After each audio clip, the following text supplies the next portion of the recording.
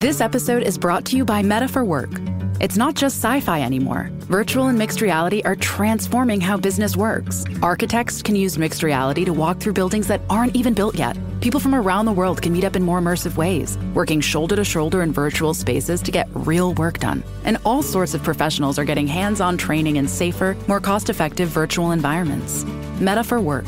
Work smarter, closer, safer, together. Visit forwork.meta.com to learn more. Need extra money for college? ISL Education Lending Scholarship Program provides $1,000 for college expenses. Registration is easy and no essay is required. Visit www.iowastudentloan.org/register to learn more. The scholarship is open to Iowa residents who are in high school and college students, as well as parents of those students. Register by November 30th for your chance at one of the 45 awards at www.iowastudentloan.org/register. This is SpaceTime Series 24, Episode 51. Coming up on SpaceTime, China launches its new space station. MOXIE shows how to make oxygen on Mars. And carbon dioxide-rich water discovered inside an ancient meteorite. All that and more coming up on SpaceTime. Welcome to SpaceTime with Stuart Gary.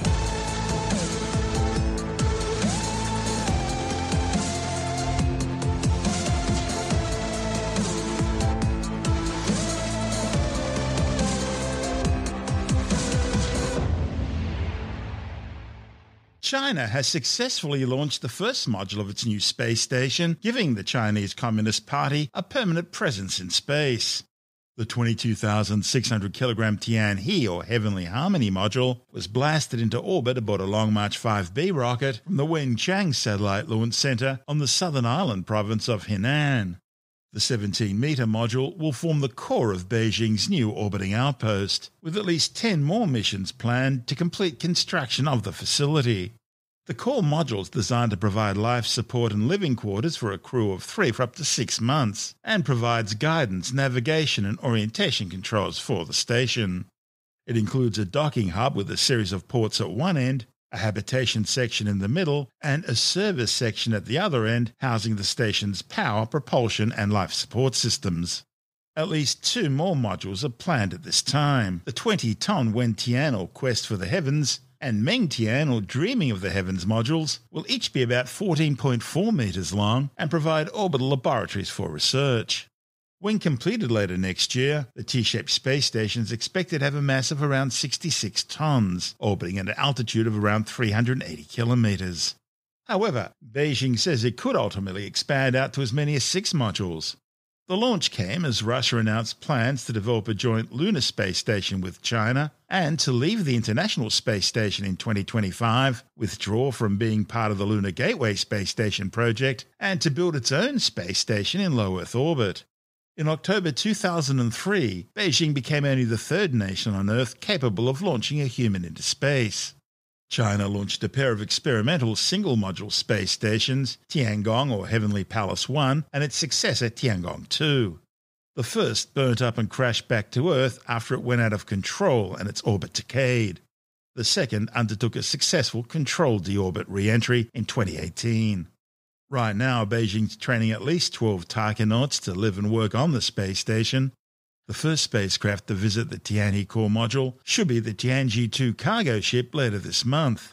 That'll be followed by the Shenzhou-12 capsule carrying 3 taikonauts in June. The Tianzhou-3 cargo ship and the Shenzhou-13 manned spacecraft are also scheduled to visit the space station in September and October respectively. This is SpaceTime. Still to come, MOXIE makes oxygen on Mars, and carbon dioxide-rich water found in an ancient meteorite. All that and more still to come on SpaceTime.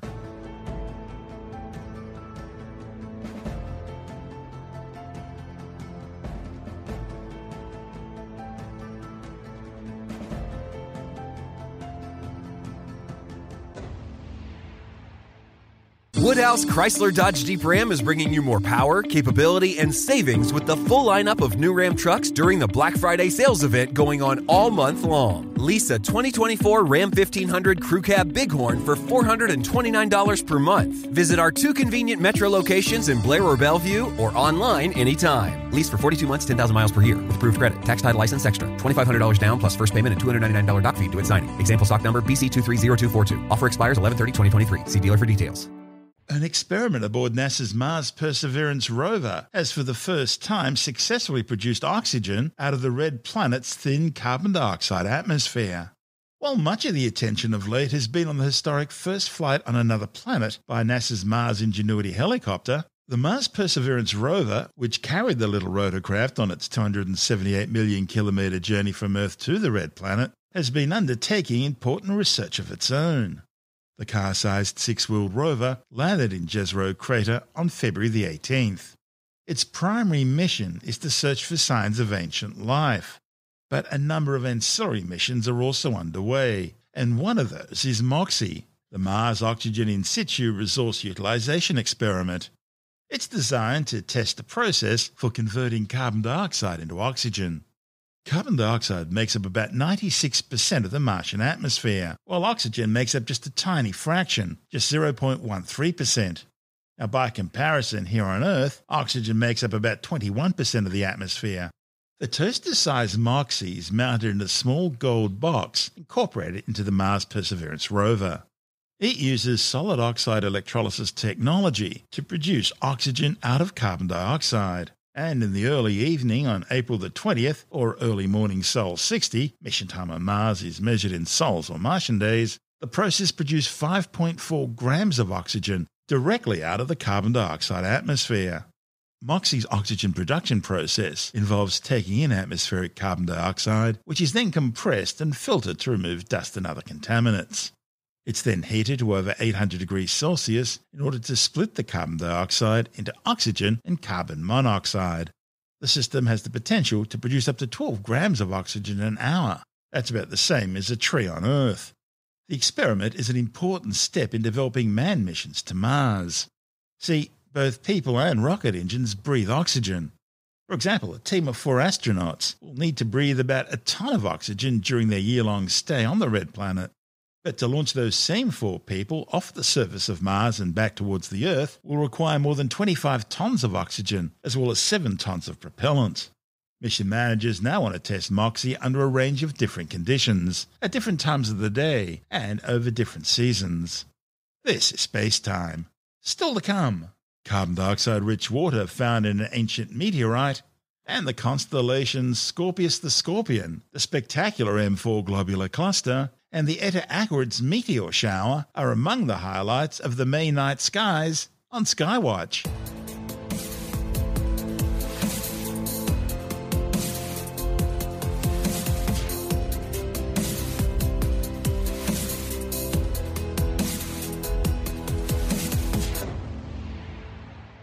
Scientists have found water inclusions containing at least 15% carbon dioxide in an ancient meteorite. The findings, reported in the journal Science Advances, suggest that this meteorite, which was part of the famous Sutter's Mill impact event, was most likely formed in the outer solar system somewhere beyond the orbit of Jupiter. Water is abundant in the solar system. In its liquid form, it's a prerequisite for life as we know it. Beyond Earth, astronomers have found water ice on the Moon, on Mars, on the moons of Jupiter and Saturn, as well as in Saturn's spectacular ring system, and of course in comets and asteroids. And liquid water has also been detected beyond the Earth in our solar system, including on Mars and under the surface of the Saturnian moon Enceladus. And there's also strong evidence for a liquid water ocean beneath the crust of the frozen ice moon Europa. And it doesn't end there. Traces of water vapour have been detected in the scorching atmosphere of Venus. Scientists have also found water in the form of hydroxyl molecules on the lunar surface and in meteorites as hydrous minerals. These are basically solids, with some ionic or molecular water incorporated within them. Even more exciting, microscopically small droplets of liquid water have been found in aqueous fluid inclusions inside the minerals of some meteorites. Akira Tsuchiyama from Ritsumeikan University wanted to see if he could find liquid water inclusions in a form of calcium carbonate calcite in samples of the Sutter's Mill meteorite. The Sutter's Mill meteor was a carbonaceous chondrite which airburst on April 22, 2012 in the skies above Sutter's Mill, California. Sutter's Mill was best known for sparking the California gold rush. 79 fragments of the 4.6 billion-year-old meteor have so far been recovered. Using advanced microscopy, Tsuchiyama and colleagues found a calcite crystal containing a nanoscale aqueous fluid-liquid water inclusion with at least 15% carbon dioxide. The presence of these inclusions within the Sutter's Mill meteorite has interesting implications concerning the origin of the meteor's parent asteroid and the early history of our solar system. The inclusions likely occurred due to the parent asteroid forming with bits of frozen water and carbon dioxide inside it. This would require the asteroid to have formed in a part of the solar system cold enough for water and carbon dioxide to freeze. And these conditions would place the site of formation far outside the orbit of Earth, and likely even beyond the orbit of Jupiter. The asteroid must then have been transported to the inner regions of the solar system, where fragments could later collide with the Earth. Now, this hypothesis is consistent with recent theoretical studies of the solar system's evolution, suggesting that asteroids rich in small volatile molecules like water and carbon dioxide formed well beyond Jupiter's orbit, in the cold outer reaches of the solar system, and were then flung into the inner solar system through gravitational perturbations caused by the planetary migration of Jupiter and Saturn. And we know, thanks to evidence of the late heavy bombardment, that Jupiter and Saturn's outward migration occurred about 3.9 billion years ago, which would have been when the asteroid which produced the Sutter's Mill meteorite fragments would have been flung into the inner solar system. So, you see, these findings are providing important insights into the processes at work in the solar system during its early history. This is SpaceTime.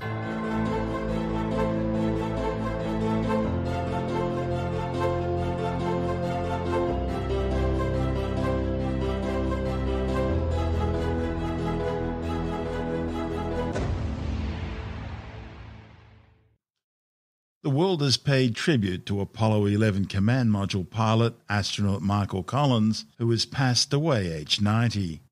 Collins was best known for remaining aboard the Apollo 11 command module in 1969, while fellow astronauts Neil Armstrong and Edwin Buzz Aldrin travelled down to the lunar surface to undertake man's historic first steps on the moon. In a brief statement, the Collins family said the former test pilot and astronaut died of cancer. In 1979, to mark the 10th anniversary of the moon landing, Collins said it was human nature to stretch, to go, to see, to understand. He said exploration was not really a choice, but an imperative. Born on October 31st, 1930, Collins flew F-86 Sabre fighters for the US Air Force before becoming a military test pilot, where he flew B-57 Canberras, T-33 Shooting Stars, and F-104 Starfighters. His first spaceflight was aboard Gemini 10 in 1966. Fellow Apollo 11 astronaut Neil Armstrong, the first man to walk on the surface of another world, passed away back in 2012. Now, only Buzz Aldrin remains, although both Armstrong and Collins will live on forever in history. This is SpaceTime.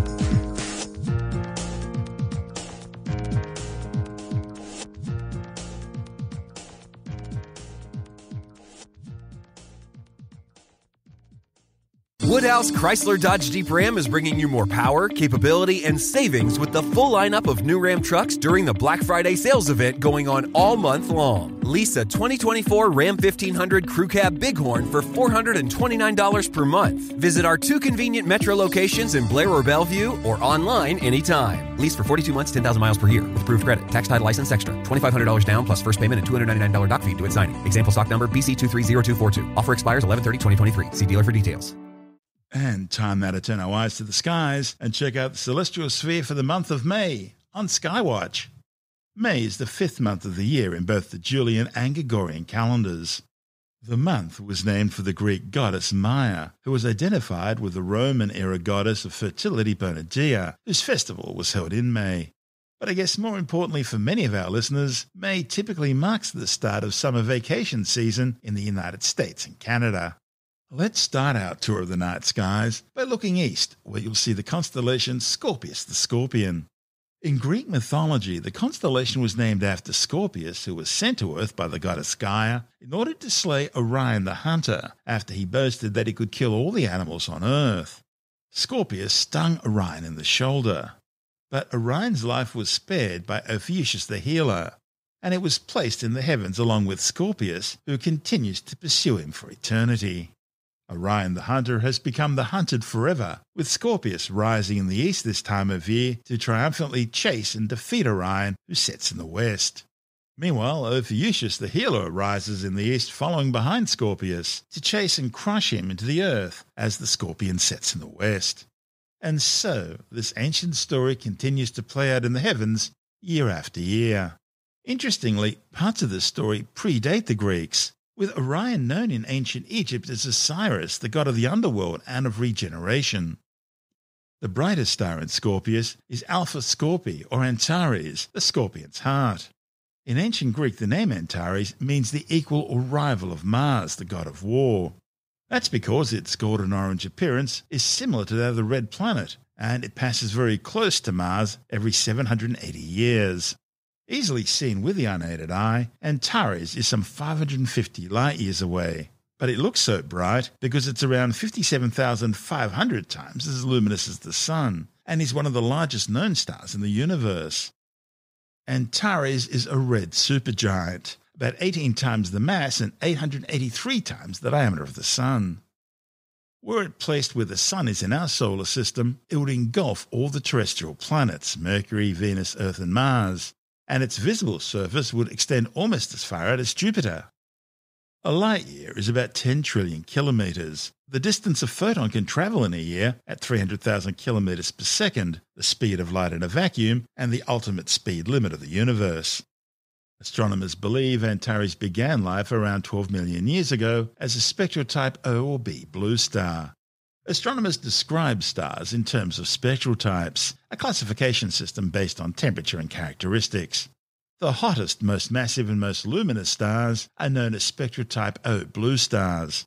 They're followed by spectral type B blue-white stars, then spectral type A white stars, spectral type F whitish-yellow stars, spectral type G yellow stars, that's where our Sun fits in, then there's spectral type K orange stars, and the coolest and least massive stars are known as spectral type M red stars.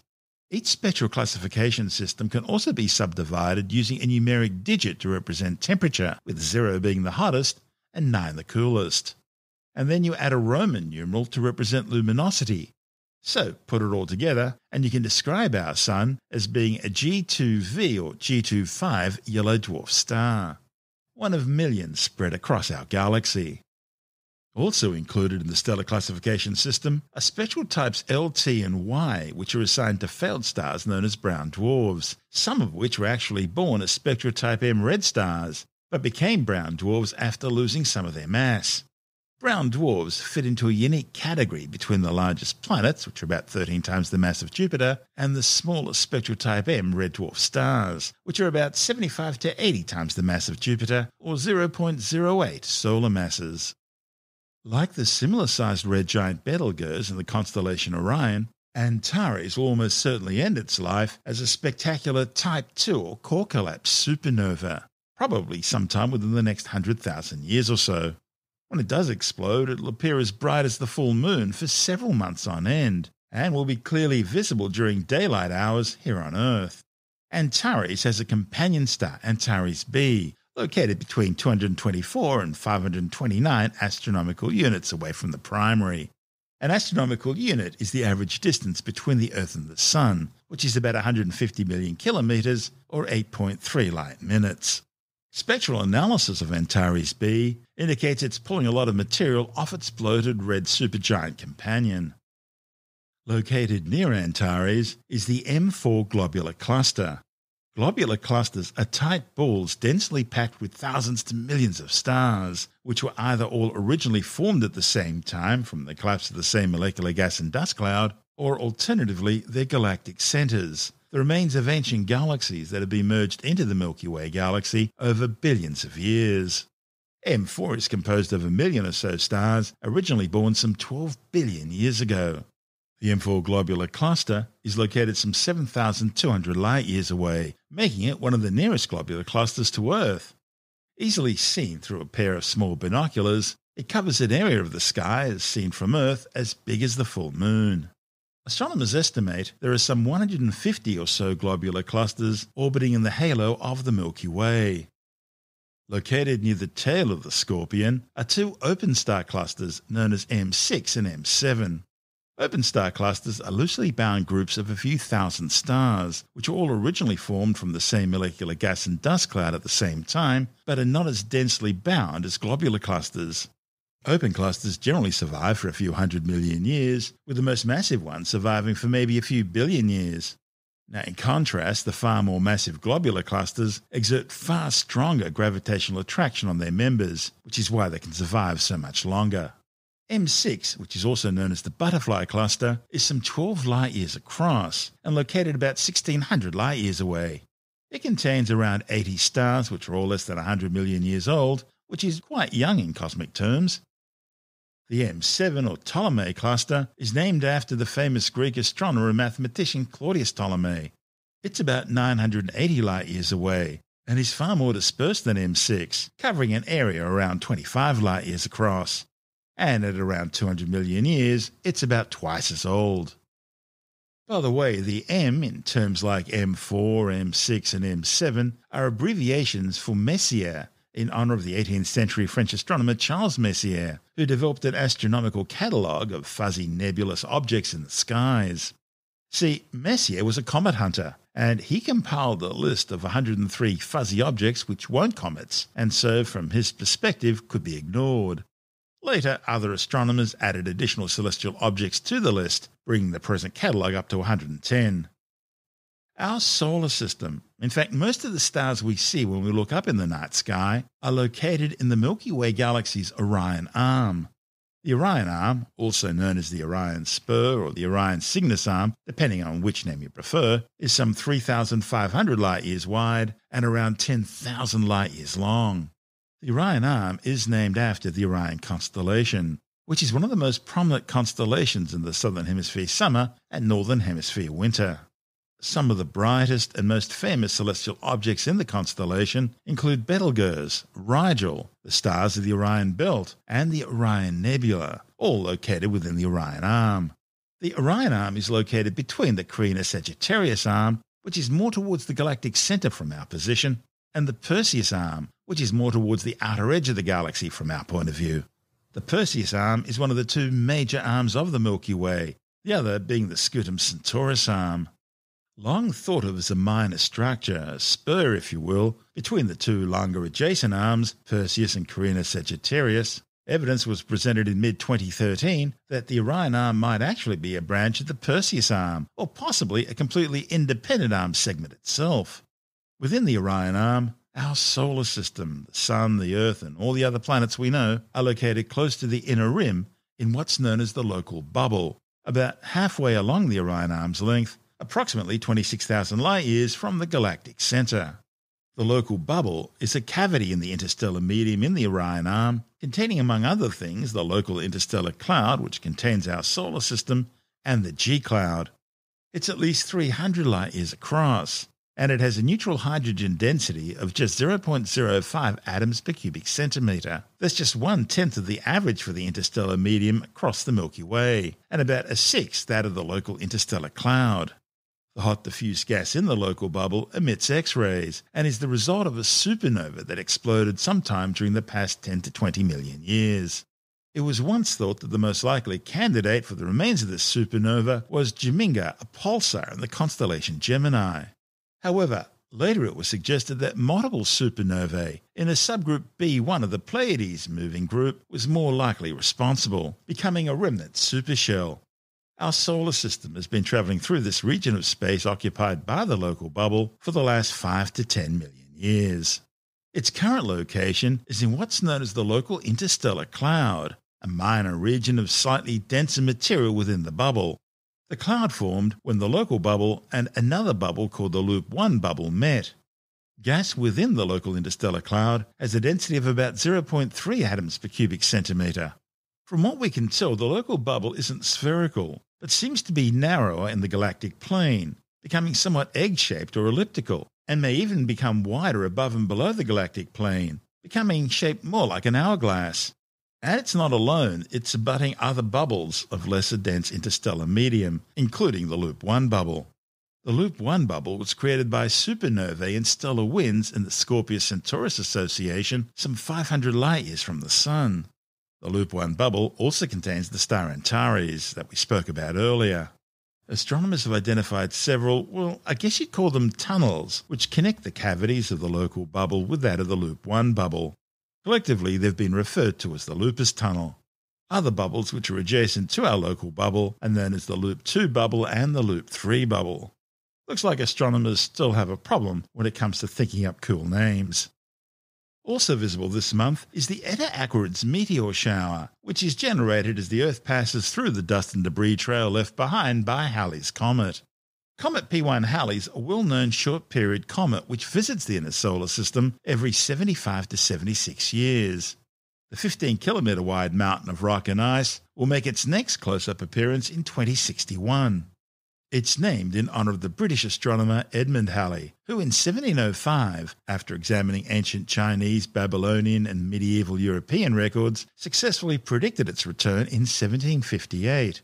However, he died in 1742, before his prediction could be confirmed. The comet's highly elliptical and elongated orbit takes it from between the orbits of Mercury and Venus out almost as far as the orbit of Pluto. Halley's orbit is in retrograde, meaning it orbits the Sun in the opposite direction to the planets, that is, clockwise from above the Sun's northern pole.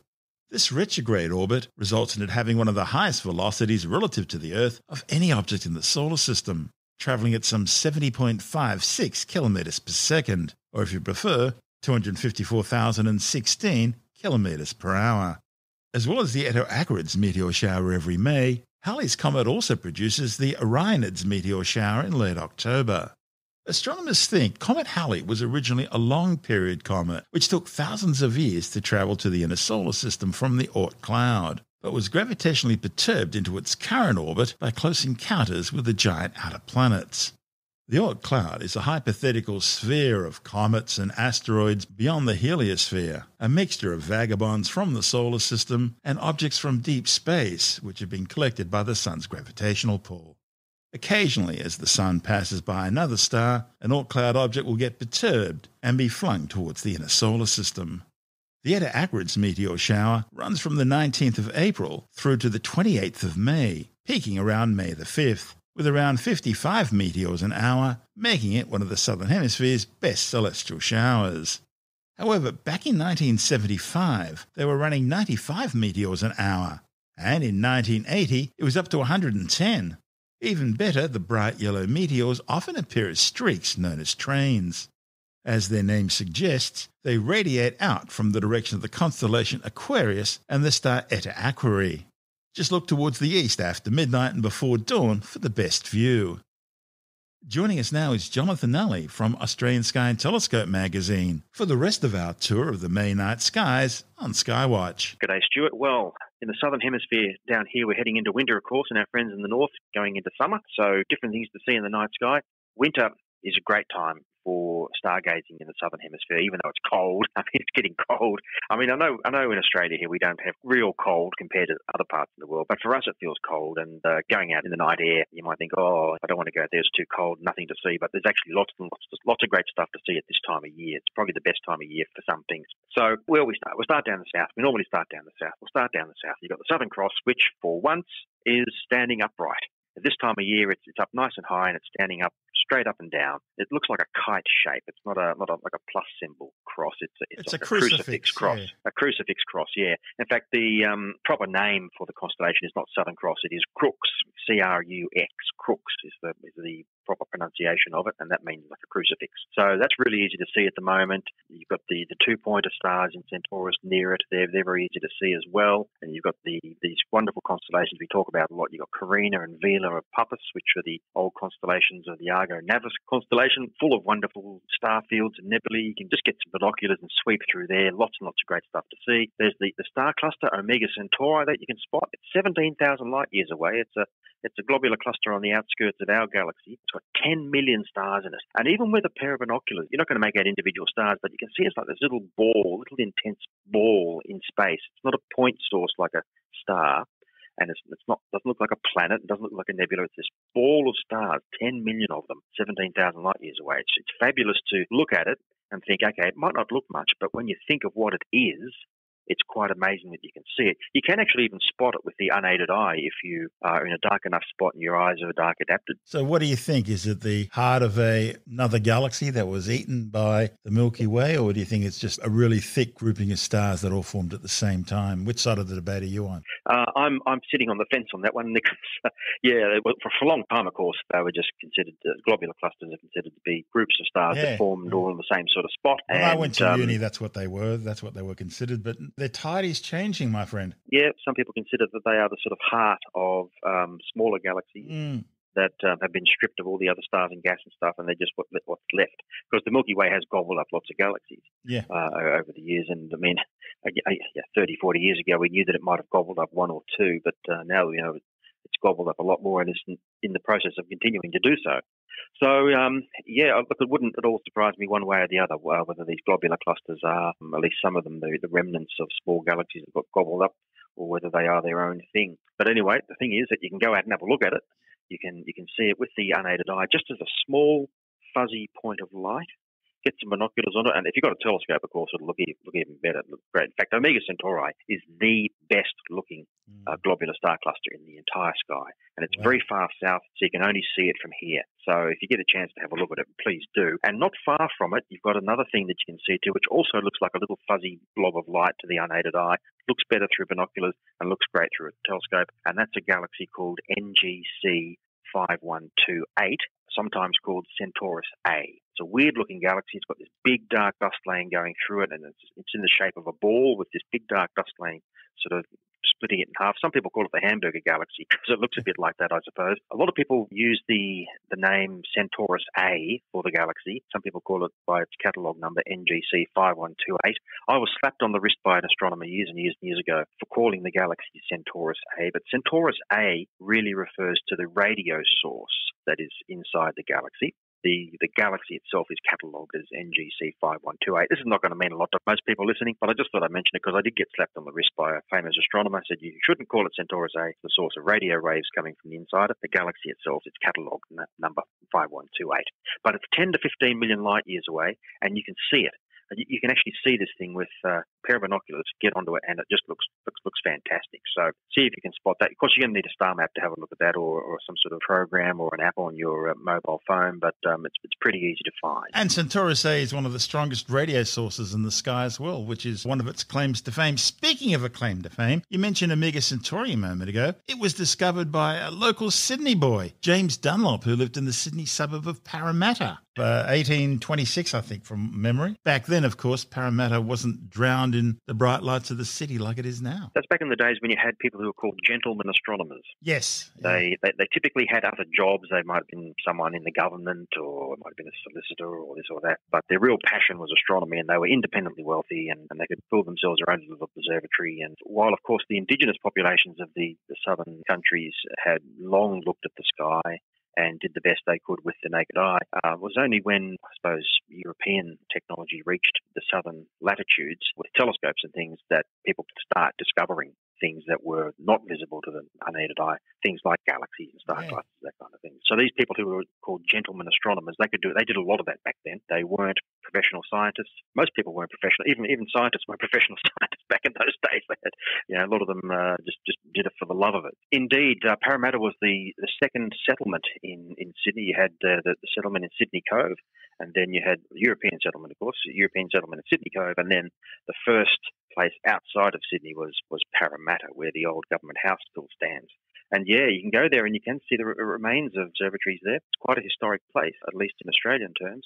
And he did all this in 1826. I was very young back then. Long time ago, but not too long after the British arrived in Australia and set up camp. Pretty amazing, really. Life was very hard back then, so it was great that some astronomy was getting done. Over in the west, where the sun has just set, of course, and it's nice and dark now, you've got the constellation Orion, which we talk about a lot, but it is setting, so it's basically gone for the year.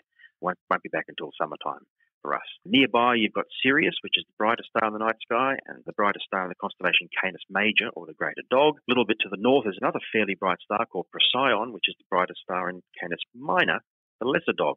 Both of those are really lovely, beautiful, bright stars. The northern half of the sky this time of year for us down the south doesn't seem to be very interesting. Doesn't have many bright stars. It's a bit bare. There are some famous constellations there, though. You've got Leo and Cancer and Virgo. They're ones of the zodiac, of course. And amateur astronomers love Virgo because there are some big galaxy clusters in there. You can't see it with the naked eye, but you get some telescopes onto it and you can see these amazing galaxies. But if you wait a few hours until around midnight or so, then some mighty constellations are coming up over the eastern horizon this time of year. And I'm talking about, in particular, Sagittarius and Scorpius, because those two constellations are right in the middle of the Milky Way. Sagittarius, in fact, when you look in that direction of that, you're looking towards the middle of the Milky Way, our galaxy.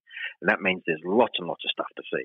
You've got incredible star fields and star clusters and nebulae. You get some binoculars onto that area. It's just tremendous. It really is amazing. So that's one of the reasons why, particularly southern astronomers, love wintertime, because the center of our galaxy is up nice and high in the sky and can be seen. So it's great from an amateur astronomer perspective, lots of stuff to see. It's great from a professional astronomer perspective because there are lots of interesting objects, including the black hole in the middle of our galaxy and lots of other stuff that are in the thick of it, if you like, because we're looking into the heart, into the dense inner regions of our galaxy. So that's really one of the reasons why that Southern Hemisphere astronomy is so good, and that is because our galaxy center is up nice and high. So from the Northern Hemisphere, it's down very low on the horizon or fairly low on the horizon where you don't get as good a view. Anyway, let's have a look at what's happening with the planets. Now, both of the inner planets, Mercury and Venus, well, they've been out of view for a while. They were out of view pretty much all of lost in the sun's glare, but both of them are going to slowly start to reappear above the western horizon after sunset during May. Mercury won't get very high, might be a bit hard to see, could be impossible to see if you've got hills and trees and buildings and things in the way. But Venus, which is nice and big and bright, will slowly get higher and higher above the western horizon, that is, and it will continue climbing higher as the next few months progress, so you won't be able to miss Venus. Still looking out roughly that direction, looking in the northwest after sunset, you should be able to see Mars, the planet Mars. Pretty easy to spot.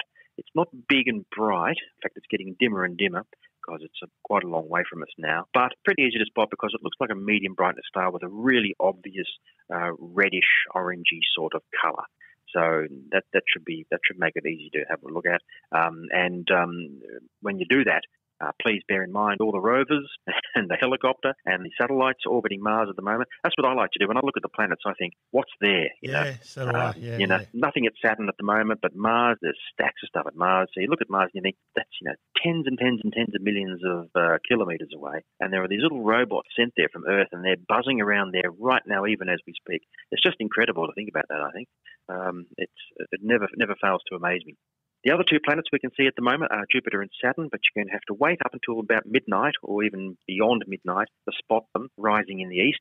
Saturn rises first, around about quarter to midnight, the beginning of May, but a bit earlier towards the end of the month. And Jupiter follows about an hour later. Now, there's an eclipse of the moon coming up this month on May the 26th. Not everywhere in the world can see it, but fortunately for us, people in New Zealand and Australia, are going to be able to see it, but it's not going to be a very long one. So an eclipse of the moon is where the moon goes into Earth's shadow, right? Typically it lasts for a fair while, but this one we're only going to get 18 minutes of totality, right? So you get the partial phase first, and the moon's going to go completely into the darkest part of Earth's shadow. That's called totality, and that's only going to last 18 minutes this time. The total phase is going to begin at about 9:10 in the evening Eastern Australian time, so Sydney, Melbourne, Brisbane time, and it will finish only 18 minutes later, about 9:28, and then it goes to the partial phase as it eases out of the shadow again. 2 weeks after that, there's going to be another eclipse.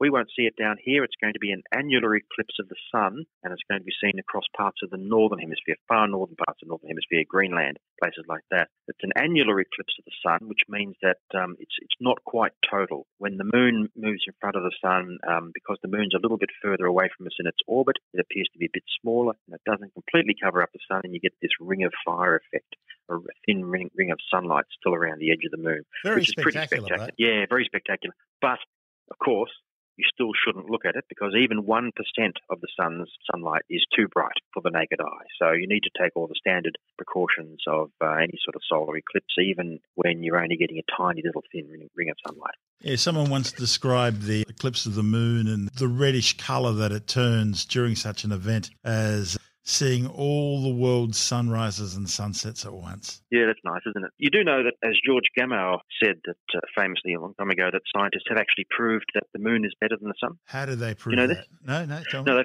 No, they proved that the moon's better than the sun because, well, you see, the moon, it shines at night when everything's dark, when you need it, so you can see where you're going and everything. But the sun, well, it only shines during the daytime when it's light anyway. Boom, boom. There you go. That's Jonathan Nully, the editor of Australian Sky and Telescope magazine.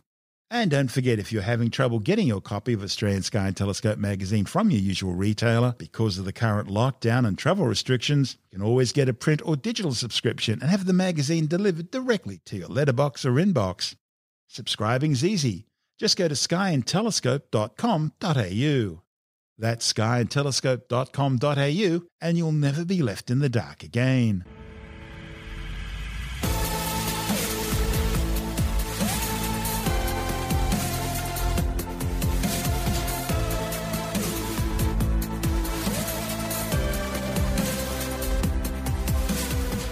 That's the show for now. SpaceTime is available every Monday, Wednesday and Friday through Apple Podcasts, iTunes, Stitcher, Google Podcast, Pocket Casts, Spotify, Acast, Amazon Music, Bytes.com, SoundCloud, YouTube, your favourite podcast download provider, and from spacetimewithstuartgary.com. SpaceTime's also broadcast through the National Science Foundation on Science Zone Radio and on both iHeartRadio and TuneIn Radio. And you can help to support our show by visiting the SpaceTime store for a range of promotional merchandising goodies, or by becoming a SpaceTime patron, which gives you access to triple-episode commercial-free versions of the show, as well as lots of bonus audio content which doesn't go to air, access to our exclusive Facebook group, and other rewards. Just go to spacetimewithstuartgary.com for full details. And if you want more SpaceTime, please check out our blog, where you'll find all the stuff we couldn't fit in the show, as well as heaps of images, news stories, loads of videos, and things on the web I find interesting or amusing. Just go to spacetimewithstuartgary.tumblr.com. That's all one word, and that's Tumblr without the E. You can also follow us through @StuartGary on Twitter, @SpaceTimeWithStuartGary on Instagram, through our SpaceTime YouTube channel, and on Facebook, just go to facebook.com/SpaceTime with Stuart Gary. And SpaceTime is brought to you in collaboration with Australian Sky and Telescope magazine, your window on the universe. You've been listening to SpaceTime with Stuart Gary. This has been another quality podcast production from Bytes.com.